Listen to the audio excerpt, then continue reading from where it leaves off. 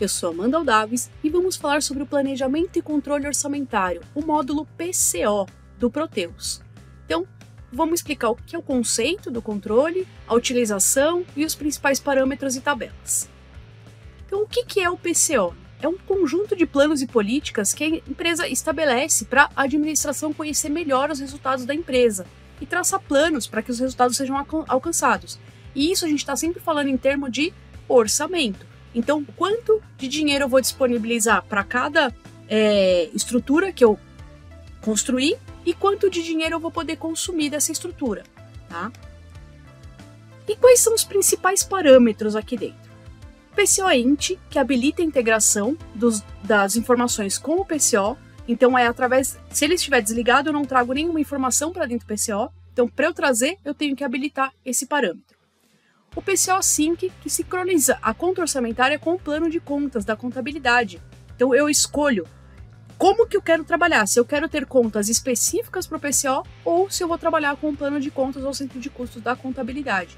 Normalmente, o mais usual é usar o plano de contas da contabilidade.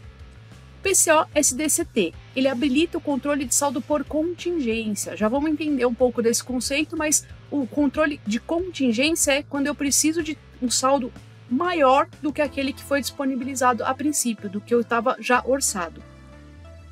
PCO EMCT indica se eu preciso mandar um e-mail no momento da solicitação de contingência ou na hora de liberar ou cancelar essa contingência. Então, quando eu preciso usar um saldo maior do que eu havia previsto, eu preciso comunicar alguém para aprovar esse saldo.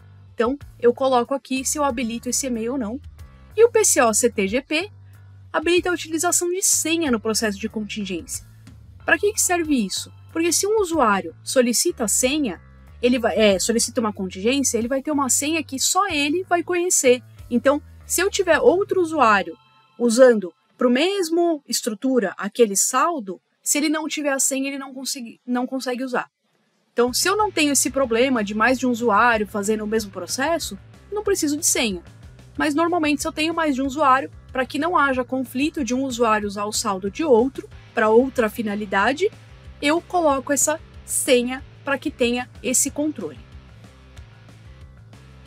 E as principais tabelas, né? A tabela AKD é a principal aqui do nosso módulo, que é a de movimentos. Então, tudo que acontece de movimento, de integração, de consumo de saldo, de contingência, é gravado nessa tabela.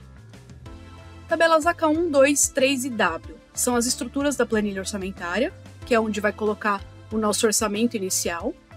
AK5, contas orçamentárias, AK6, classe orçamentária, a L1, 3 e 4, configuração dos cubos, que eu já vou falar também para a gente entender o que é um cubo gerencial. A L2, os tipos de saldo, LI e a LJ, contingência, a LL e a LM, os grupos e limite de aprovação. Essas são as principais características aqui que a gente precisa entender de estrutura dele, de cadastros e tudo mais, e nos próximos vídeos teremos mais informações. Até lá!